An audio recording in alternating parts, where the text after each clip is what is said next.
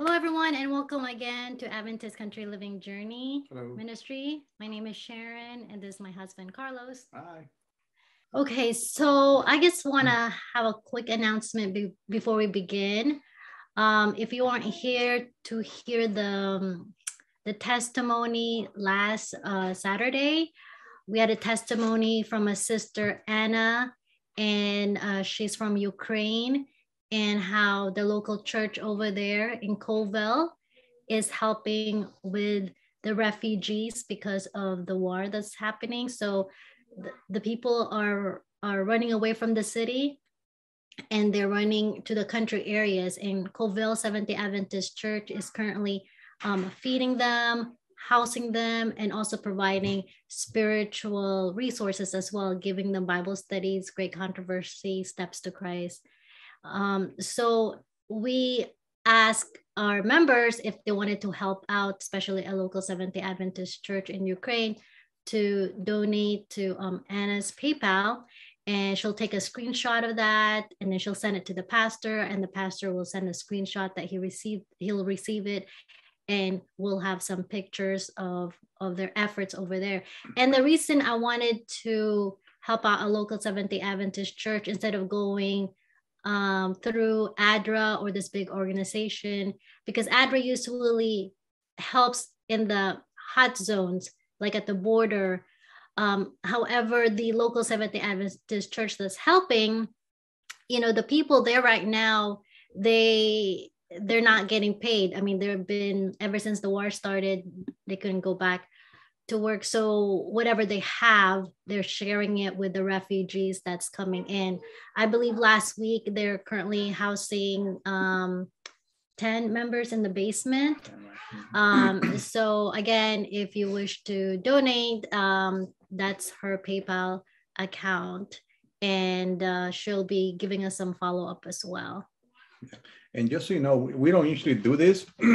We don't usually do this kind of stuff, like asking to help, like donations, stuff like that. We don't ask for donation for ourselves. As you know, our ministry is self-run, self-supported, and of course with the help of the Lord. But in this case, this is a situation that's going on in Ukraine, and as you know, it's a very bad situation. So this is why we're trying to see what we can do, right? Help. And we as a church, we have this, I think all of us have this chance to be able to be a blessing to these people in Ukraine, right? Right. And that's the reason why we do it, because this is a very difficult situation, but we usually don't do this kind of stuff, asking for donations. Right. But she's one of our members, and her family right now in Ukraine, they are helping the refugees. So we just wanted to reach out. And the thing is, she's going to be able to update us. So now, as we move on, let's ask Brother Don to begin his part here. Brother Don, are you here? I'm here. Okay. Okay, Brother Don. Brother Don, as you know, and his colleagues, Brother Andrew, Brother Lynn, they are going to talk about planting the EGW method. And if this is your first time, I can assure you these are consecrated gentlemen who's been sharing this information to the remnant to prepare us. Brother Don and Brother Andrew, I believe, are professors. They also live in the country. And also Brother Lynn has been using this EGW method. So go ahead, Brother Don. It's your floor. Well, welcome everybody. It's an honor to bring to you some more information about moving into the country. As you know, if you've been following us the last several episodes here, that I usually bring a guest along that's a specialist in the area.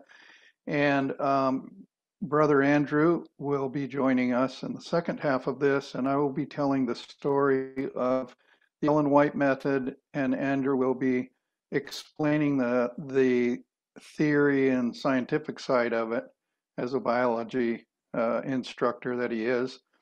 And The gentleman that I'm going to be telling you about is Lynn Hoag, who is with us and will be available for questions and answers at the end.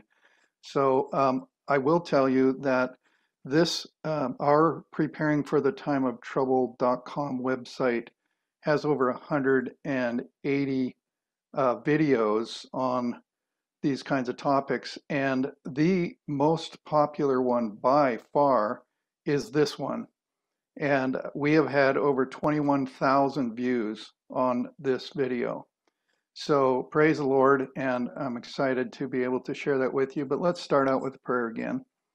Father in heaven, thank you for giving us the Bible and the spirit of prophecy and all of the exciting things that you've revealed to your people for the end times. And please bless us as we attempt to share this important topic tonight. And thank you for my colleagues who have agreed to take their time to join and help out with this. I also want to pray for Justin and their ministry, that you'll continue to lead them. Thank you for them stepping out and handing out great controversies at that event in Washington, D.C. And thank you for Sharon and her team for providing this platform. In Jesus' name we pray. Amen. Okay, the topic is planting trees, the Ellen White method. Ellen White spent 9 years of her life in Australia, 1891 to 1900, helping to develop the Seventh-day Adventist Church in the South Pacific region, and in particular, the establishment of Avondale School for Christian Workers, later named Avondale College. After these years in Australia, she wrote the classic, The Desire of Ages. Give me just a second as I make sure the share sound option is on. Okay.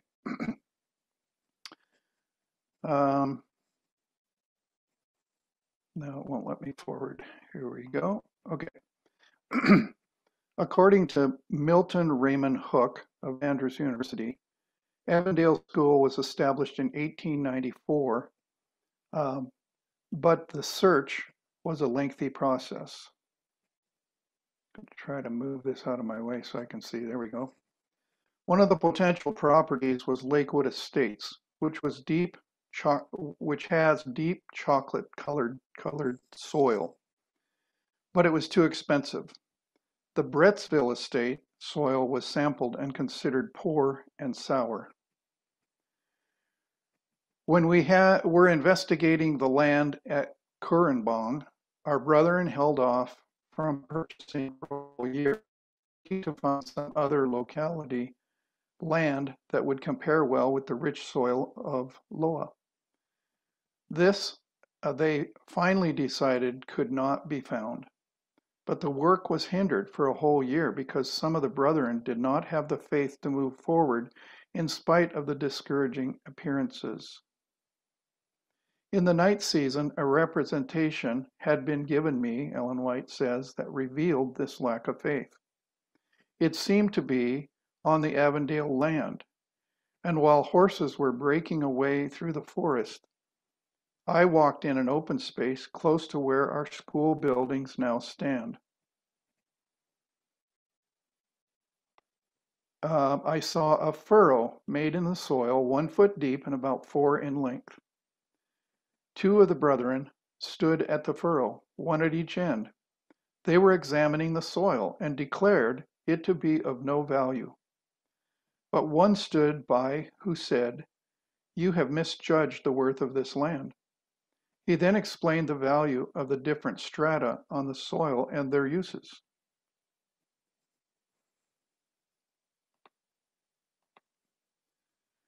We then came to Avondale to examine the estate.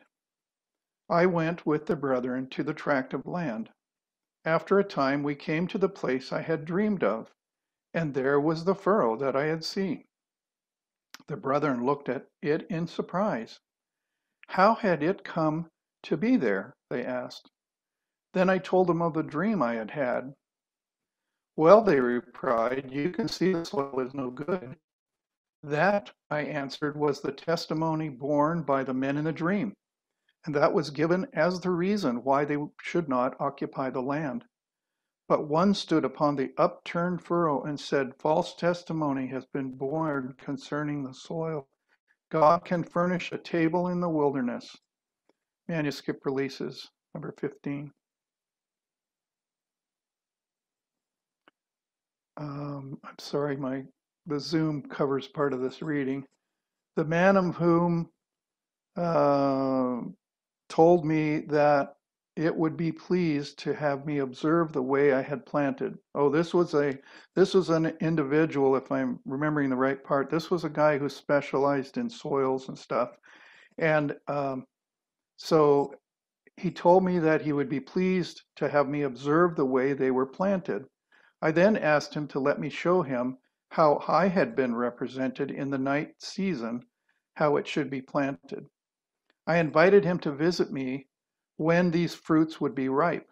He said to me, no need, no lesson for me to teach you how to plant trees. Our crops were very successful. The peaches were the most beautiful in coloring and the most delicious in flavor of any that I had tasted. We grew the large yellow Crawford and other varieties, grapes, apricots, nectarines, and plums. Unfortunately, Ellen White did not write down this formula of how to plant in the method that was shown her in this vision. But over 50 years ago, Lynn Hoag, who's with us tonight, was 13 years old. Prior to this, he was raised in India and saw firsthand the necessity of growing food. This sparked a passion in him that continues to this day. After his family returned to the United States, Lynn took advantage of a life-changing opportunity. He took a hands-on garden class taught by Herbert Clarence White. In this class, he was taught the Ellen White method of planting trees by her grandson. This method was given as a revelation in the night vision to Ellen White. Len has taught this same method ever since, with some adaptations along the way. It also makes pine trees grow much faster. In this photo, you can see two trees. Both were planted on the same day. The one on the left, the Ellen White method, and the one on the right, the forestry method. The results speak for themselves. So he bought seedlings from the Forest Service and planted the one on our right the way they're instructed to do it, and he planted the one on our left, the Ellen White method.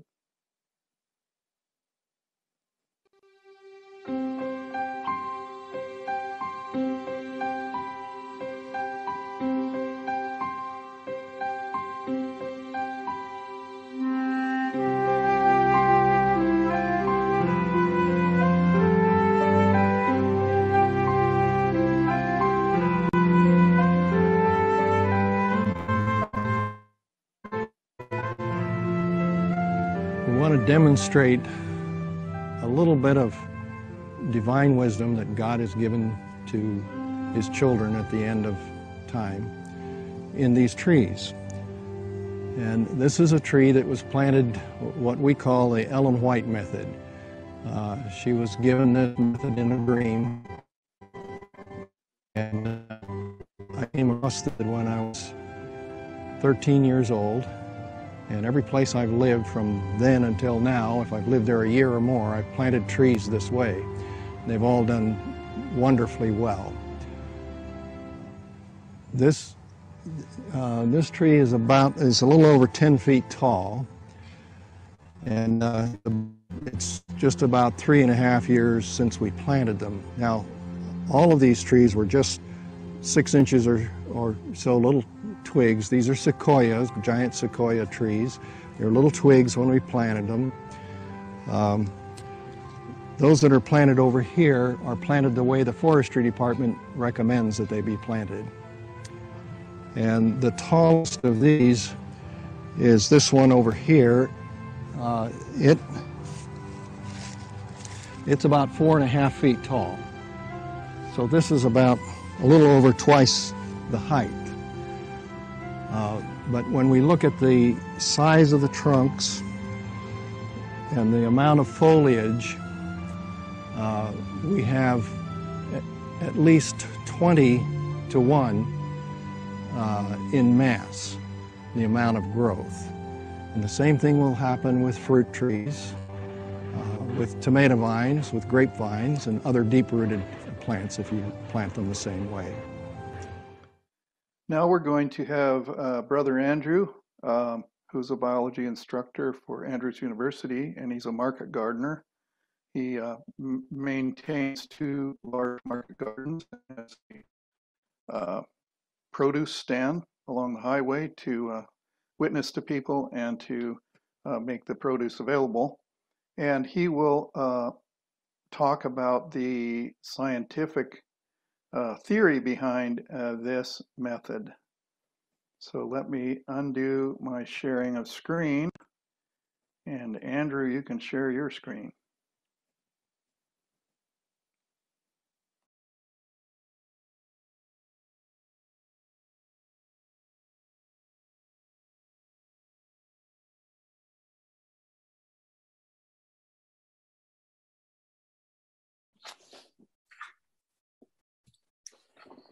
Thank you, Brother Don. Appreciate that. The Ellen White method, planting by the blueprint, is a very appropriate thing to be talking about right now, especially within the stream of time and where we are in history as we look forward to the soon coming of Christ. We don't have 20, 30 years for a tree to grow to producing maturity. And God knew ahead of time that his people would need to be provided for in short order, and gave Ellen White this method as a way of providing tree-borne food, as well as tomatoes, grapes, and other deep-rooted plants, the opportunity to produce for them, preparing that table in the wilderness, as referred to earlier, as needed for these times. So we're gonna look at the how and why of planting by the blueprint. So first of all, there's a basic template or system of doing this. You start with a hole in the ground, and you have working from the bottom up, you have some soil that's amended with some amendments that we'll talk about. Those are things added to the soil that give it nourishment and provide the ability for the trees to grow more rapidly. You have an airspace, an air chamber at the bottom. It can be a clay or a can, pot of some kind, plastic pot, whatever you can to create an air chamber. There's a rock layer that's important. We'll talk about that. There's a pure soil top layer, which is essentially just the mineral soil that you took off the top as you were beginning your hole for the tree that you're going to be planting. And then on top, you'll have another layer of amended soil. And then finally topping off with a mulch layer that serves 2 purposes. One is moisture retention, and the other would be weed abatement, just to help to provide an ample amount of nourishment for the tree, as opposed to having to add a lot of extra things beyond. There's also a rock that has a special role in the process of the planting process.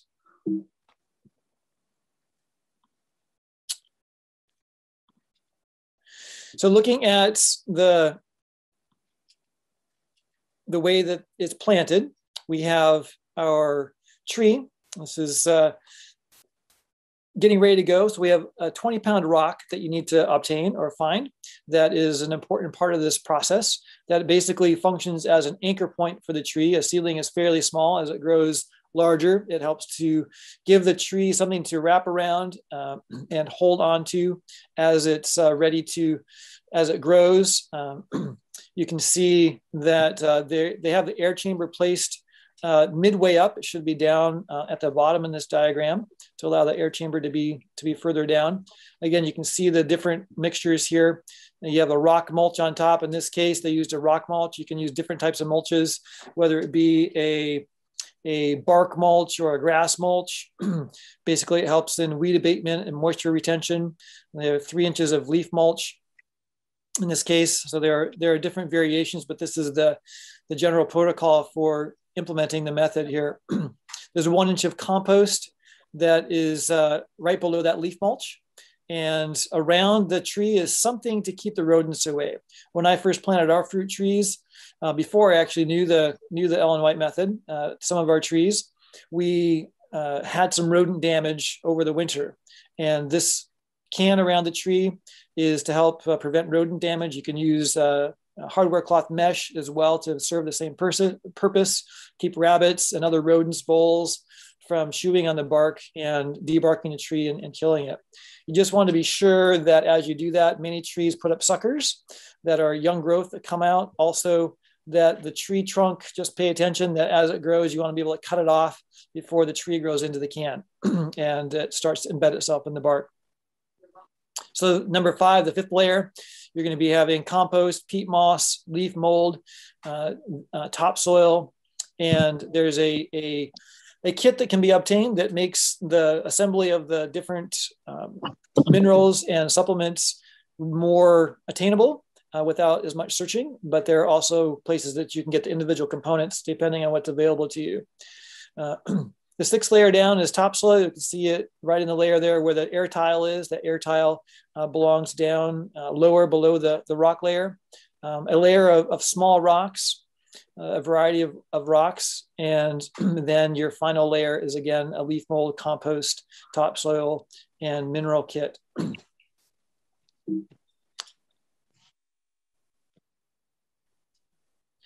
So from the Sun Country website, there is there are probably other places where it can be obtained as well. You can get a box of minerals and amendments that comes with it. This you could get, I think last time I checked, it was around $68, $70, and that would be enough for one tree.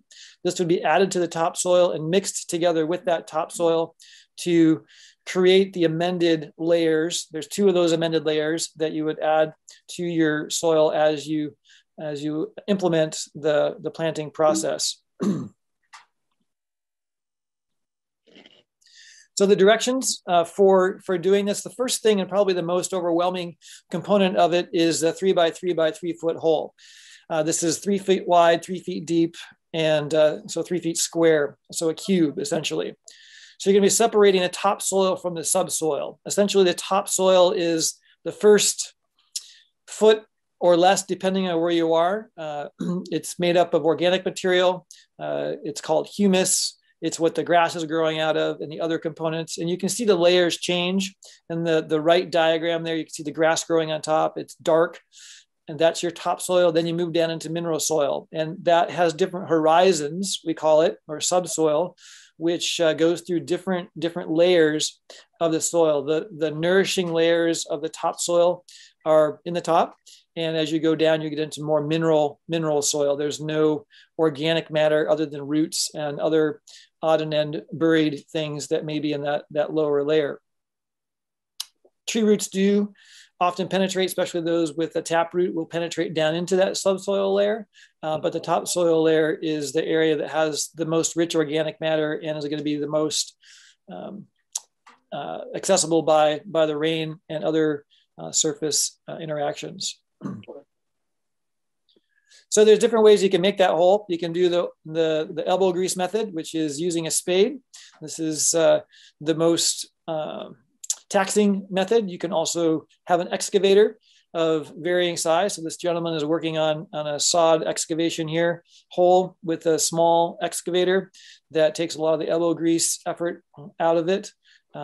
But however you decide to do it, it is an excavation process to get the hole to the appropriate size for planting. So just plan on that when you're preparing. If you're going to do a number of trees at the same time, maybe get the holes dug ahead of time. A large excavator could make a hole in one scoop, so that's fairly simple, or a backhoe. Others may take a little bit more effort to create that hole.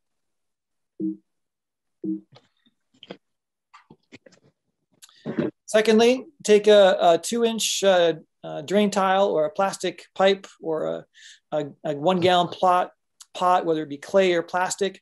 And so on the bottom right, you can see a drain tile and around the foundation that's perforated. So it has air holes through the side as well as the tube itself. And that traps an air pocket down on the bottom of the hole and allows for the beneficial aerobic bacteria to be present and do their work. The next thing you're going to do is you're going to mix your backfill dirt. So you've taken and excavated the backfill dirt, you've separated it from topsoil and from subsoil, and you're going to be mixing your some equal parts of these different components. So they'll be used in two 1 foot layers. So you're going to be using the topsoil in your backfill dirt in 2 different layers that are 1 foot thick each. So you're going to have topsoil, you're going to have peat moss or leaf mold, you're going to have some finished compost that could be manure that's well cured. For example, you wouldn't want to use like fresh manure, you'd want to use something that's been composted for a while. Then you're going to add 10 pounds of soft rock phosphate. And the phosphate is important for carrying the nutrients. It enables the nutrients to get where they need to go, and they help to mobilize the nutrients. How to grow a garden, so it's like what kind of dirt colloidal phosphate. It's rock phosphate, and it helps to mobilize the nutrients that you put in, so they don't just get stuck and sequestered where you add them. You're going to include 1 quart of seawater. So seawater, you can get that actually straight from the ocean. Where we are on the West Coast, we're fairly accessible to the ocean, so we can get ocean water. You can also use something called C90. It's a trademarked composite made up of the same minerals that you would find in seawater, and has the same ratio as the oceans. In fact, many people use it for their home aquariums. If they have a saltwater aquarium, they'll use C90 to make up that water from wherever they are. So that seawater has lots of micronutrients in it. In fact, seawater has a very similar makeup from a nutrient level as human blood. So kelp, you can also use kelp, a 1/2 cup of kelp. Then you're going to use calcium, and that can come in the form of gypsum. It can be clay or dry, or dolomite lime, if you have a wet soil. And then azomite for soggy soil. So those are 3 different forms of calcium that can be used, and they're beneficial for the mix here. So gypsum for dry or clay soil, dolomite for wet, and to help the pH, and then azomite for soggy soil for helping to increase the yield and for pest resistance. So the 4th step is going to be filling the bottom 1/3 of the hole with the soil mix. So tamp it down lightly as you put it in. So this is without the tree. You're just adding the soil in. So the bottom 1/3 of the soil. And then you're going to put a layer of small fist to gravel sized rocks on top of that soil layer. So this is this topsoil that you've just mixed. In step 3, you've mixed that into a nice uniform mix of all those different ingredients. And then you're filling the bottom of the hole with that soil mix. And then on top of that, you'll add the layer of small rocks. So that rock layer is important. Ian Jones did some research and noted that there was some electrical fields that were created by the presence of that rock layer that has a root drawing effect. So it's well below the root zone of the initial tree that you put in, the bare root tree, and it helps to draw those roots down into the deeper soil and closer to the nutrients that are provided there for it. There's a pH that's important. It creates some electrical conductivity. So that pH is important from a soil perspective in that it helps to tell us what the electrical conductivity of the soil is, and that rock layer is going to help with that. So the pH also can be an indicator of the availability of nutrients that are there. So a low pH is acidic, and typically the nutrient profile is low. It tends to be washed out. So in an area with heavy rainfall, that's something that's very common. Nutrients are needing to be added back into the soil more frequently than in places where there is less rainfall. And they typically have higher pHs or a more basic environment. And as it continues to move up, there can be an excess amount of nutrients or ions actually left in the soil. And sometimes over fertilizing can result in salination per se, or an over mineralization of it. In tropics on the West Coast, in places where you are within a heavy rainfall zone, a tropical rainforest or a temperate rainforest, which is where we live. You have lots of rain that tends to carry the nutrients out. By maintaining cover crops or having mulches, that can help minimize the flow of those nutrients down out of the water table. So that's the role of the rock layer, is helping to create an electrical field that helps to draw those roots to the zone of nutrients, and also to establish the tree and move it into a fruit producing realm as quick as possible. Step 6, you're going to add a foot of unamended topsoil. So that's just the regular mineral soil. Well, it's unamended topsoil, so it's not going to be subsoil. You can add some cottonseed meal as a nitrogen source. You could also use potentially alfalfa meal for that. You don't need a lot, just a couple of handfuls. I would recommend checking for organic alfalfa meal, organic cottonseed meal. Number 1, it's going to be pesticide and herbicide free. And number 2, it's going to be non-genetically modified.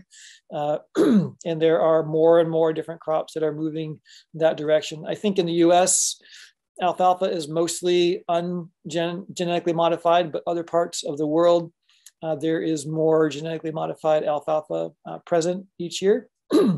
And cottonseed meal should just also pay attention to that. But you're not going to need a lot, but it's going to be a nitrogen source that you're adding to it. The 20-pound rock that's in the center of the hole, you're going to place that in on top of that soil layer that you just put in. And this is what you're going to kind of set your tree over the bare roots. So it's going to kind of wrap around or sit on top, and will wrap around this rock. Not only does it provide minerals as it breaks down, it also is going to anchor the tree as the tree grows around it. Often you'll if you're hiking in the forest, you will see where a tree has grown down a cliff and penetrated around a rock, or even just grasping around a rock at the edge of a lake or seashore, and they will just curve around those rocks. So if the root has a large taproot, this would be in the way of that. So it's not indispensable. If it has a large taproot, you don't want to chunk that taproot off. The taproot is important for helping to maintain its upright nature, and will function as an anchor in its own right if the tree already has a large taproot present. But if there's not a large taproot, that's one of the roles that this 20-pound rock in the center will function as. Some places have rodents that are very problematic. You can use a hardware cloth wraparound. If gophers are an issue, down to about 2 feet. In some places, they are just pernicious little buggers, and will just dig down and then come up in and underneath and around your hardware cloth if you just have it on the surface. In our locality, we didn't have to do that. We just had to keep the rabbits and other rodents from chewing the trunk itself, because the vascular cambium is very sweet. And in the wintertime, that's something that the rodents, when there isn't much other food available, especially when the snow is covering the ground, will come and feast on. So the lower tree here in the center has a very short hardware cloth. So if it was protecting from rabbits, this probably wouldn't be super effective. It's probably more of a ground squirrel protector from a burrowing animal. But rabbits would just probably hop right over that if they wanted to bad enough. But do notice too that there is apparently a sucker growing out of the side there. Those suckers over time, just need to pay attention to those as the tree grows, that they don't get themselves woven into and pushing through the hardware cloth. I've had to trim mine out from time to time, so just a word of caution on that, to remove those hardware cloth gopher eliminators. So you're going to cover that rock with topsoil, and then so the rock is going to be covered with the topsoil, and then put that tree in its roots, spreading the roots over the rock, over top of the rock. So then it will grow. There's a little bit of a cushion there, so it's not directly on the rock itself, but it has that topsoil layer there between the rock and the roots that you're placing around it. So then fill the top third of the hole over the tops of the roots with the amended soil. So mix it in and with that soil mix, and then tamp it in by foot. You don't want to use a ramming rod or anything like that to make it too solid, but tamp it down with your foot. If the tree has been grafted, and then freshly grafted, don't put the dirt against the graft. Typically, most trees, you'll find a scar zone or a zone where the soil was growing up around its trunk as it was growing before it was brought to the nursery for your purchase. And just actually focus on putting the dirt to right about that level. You don't want to go above that and then into the grafting zone. So the lower left, you actually have a completely different trunk that's very obvious here. Many trees have a rootstock graft, which is more sturdy, more viable. And then they have a fruiting graft of a similar species that bears fruit better than the root zone graft. So they're blending two characteristics. And then the vascular cambium, the lifeblood of the plant, flows up through the bark layers and they join and grow together. So just avoid the root zone when planting. So step 11, you can add worms. So there are red worms that you can get from your compost pile. You can also buy them from bait shops. The red worms, the red wigglers, the night crawlers, they're very beneficial for working in the soil. You just put them in the soil. So they're going to get covered up a little bit here, and they will be beneficial in helping to work the soil in and around the tree. Then you're going to put 1 to 2 inches layer of compost or leaf mold as a final top dressing. So you can use grass clippings, you can use bark mulch, leaf mold. They're again going to be weed abatement as well as a soil retention. The worms love the leaf mold, and they'll be working through that leaf mold, and they'll be dragging that down into the soil and enriching the soil around your trees. We use grass clippings extensively, as well as the leaf mulch and bark from not bark, but chips that include the leaves, as well as the bark of the trees that make the chips. So then you can also use a rodent collar. We mentioned that earlier with the hardware cloth. So the first one was basically in the root zone down below the soil. This one here is going to be above the soil and prevent those gnawing rodents from getting access to the vascular cambium, that nice juicy layer just under the bark. A variety of ways to do that. You can see the benefit of the mulch here, helping it to actually be easier to mow around. So you're not going to be weed whacking up and damaging the trunk with a weed whacker. But it also helps to keep the rodents from coming in. The one on the far right is actually a fairly decent design in the fact that it spirals around. It's not something you would have to cut off. And as a tree grows, it actually expands with the tree. The other examples here are ones that you would probably need to adjust or remove. You would have suckers that maybe would grow through them and cause problems depending on the tree that you have. So those suckers, again, are the new growth coming up from the base of the tree. So if you're interested in looking at this again, certainly feel free to go through the video again as it's posted, but there's also a great video called Planting by the Blueprint. You can find it at plumprepared.com. And this particular video is put together by the Meisners of the Sustainable Preparedness textbook, and Craig and Nancy Meisner. And if you wouldn't mind praying for their family, that would be wonderful. Craig is suffering right now from pancreatic cancer, and they are diligently working to work with natural methods using God's remedies to bring about a health challenge or health change in a positive way for him. So if you could lift him up in prayer, that would be most appreciated.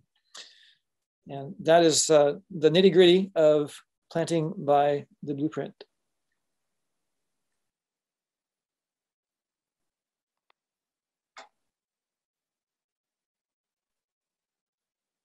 Well, Andrew, thank you for doing such a thorough job. You know, when you think about what's all involved in this, isn't it amazing that some people think that Ellen White's visions and dreams were not true? How could that possibly be something someone would just make up? So I'm assuming that you can hear me and see my title, Yes. Applying the Ellen White Method. Okay, thank you. We're going to wrap this up with applying this from to other things. Like Len Hoeg said, it can be used for things besides fruit trees. It can be used for tomatoes and grapes and other deep-rooted vegetables. I found online a group who called this the Tomato Project, and they applied the Ellen White method to doing tomatoes. One of Len Hoeg's findings is that this method works great with tomatoes. Most commercial tomato production achieves a yield of 15 to 35 tons per acre. This works out to be 5 to 12 pounds of harvestable tomatoes per plant. Long season tomato plants in greenhouses can double this to 10 to 25 pounds per year. Tomato plants grown with the tree planting method consistently yield 100 pounds per plant for large size varieties. So compare in a greenhouse 10 to 25 pounds and the Ellen White method, it's 100 pounds. And here are some online resources about the Ellen White planting method. This one is the Tomato Project that I just talked about. That's the tomatoproject.net. And another one is Sun Country Gardens. This is Len Hoeg's website. And he's got lots of resources as well as supplements and things that if you can't find, for instance, salt water, he has alternatives for that available for purchase. Andrew and I had the privilege of attending the Adventist Agriculture Association convention in 2019 in Oregon State. And Len Hoeg taught a class that my wife participated in. I was busy going to Dave Westbrook's Country Living event. So these are things we agree to not go to the same things so we can learn twice as much. And this is the different segments of Len's presentation at that event. And you can go to audioverse.org and listen to all of his presentations from that event, audioverse.org. Another online resource is a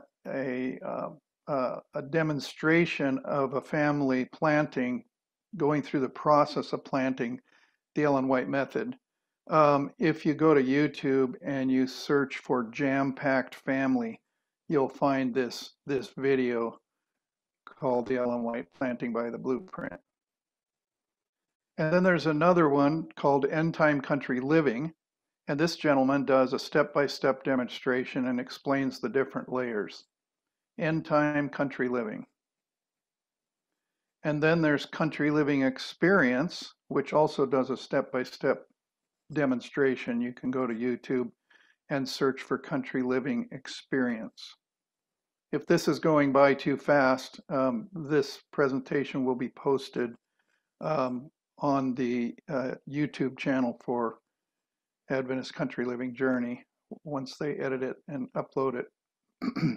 Then you can do screen captures and find them. Now this is Len Hoeg, and I called him earlier, and we had a phone conversation because I wanted to find out some additional information, particularly about the ocean water.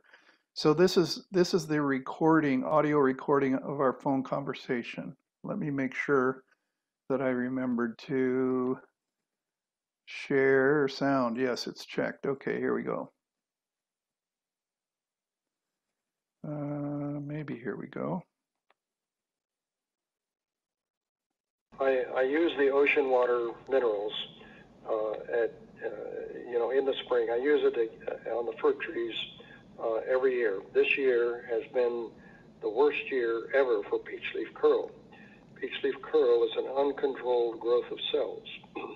It is caused by a virus. And so we'll spray the trees with a solution of water and ocean minerals.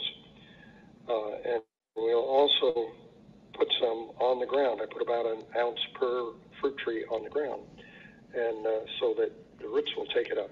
What will happen is that the disease leaves will die, turn black, and fall off the tree. If we have a leaf that is half diseased and half healthy, what will happen is that the diseased part will die and the healthier part will simply get healthier there. And then the side benefit to that is when we have all of those minerals in the ground and the tree is taking it up, those minerals are going into the fruit while they're being formed. When we do that, your fruit will taste incredibly better, whether it's peaches, nectarines, cherries, whatever. They'll just taste very, very much sweeter and better. So try it and compare your fruit then with the best that you can buy in the grocery store, and you'll be pretty pleased with the result. Now, in our case, we got quart or gallon milk containers with actual ocean water. So would you translate that to what you recommend we do here? Because it sounded like you had purchased some sea salt or something like that. Can you explain how, if you actually had ocean water, how much would you do and where would you do it? Okay, first make sure the ocean water came from a clean part of the ocean. Don't go to something like San Francisco Bay or whatever, it'll be polluted there. Assuming that it's clean ocean water, use about a quart per tree, and you can just pour that out around the base of the tree if you're going to water it in. If you feel the need to, then take that quart, add 10 quarts of fresh water with it, and put that around the tree. It won't be too strong for anything, and the tree will take it up, and you'll get the same results. If you're spraying the leaves with the ocean water, then take that quart of water. If we've got a diseased tree, take that quart of water, dilute it with 5 quarts of fresh water, and use that mixture to spray the tree. If we have a sick tree, we need to be more aggressive with it. That's why I'm doubling the strength. But if you don't have a diseased tree at this point, you just put it on the ground, or do you still want to spray the leaves? You don't need to spray the leaves. You could do either or both, but with a healthy tree, take the ocean water, add 10 quarts of fresh water, put that around the tree. That would be the best way to put it on. Okay, that's the end of the presentation. If you would like to review this and not wait until the edited version ends up on Adventist Country Living Journey, this is number 22 at preparingforthetimeoftrouble.com, number 22. We have with us myself and Andrew and Len Hoeg, who now you will see he has grown a beard since those videos and photos were taken. Thank you, Len, for joining us. We appreciate it very much. And the way this works is that Sharon is reading YouTube and Facebook and our platform here and Zoom, and reading the comments and bringing the questions forward. So go ahead, Sharon, and I'll mute myself because I'm not the authority on this one. Thank you so much for that presentation, gentlemen. That was very helpful. Make sure when people say they're going to teach about the Ellen White method, they actually teach you the right way, because for some reason we have seen different versions of the Ellen White method. Different versions. And we actually planted a tree that we thought was the Ellen White method, but there was no mention of the... Actually, the only thing they used about Ellen G. White method was the rock. Yeah, the rock. That's it. And that's it. That's why the tree is dead right now. So you live and learn, but thank you. Oh my goodness. I'm so glad I'm so glad about this presentation because I learned a lot.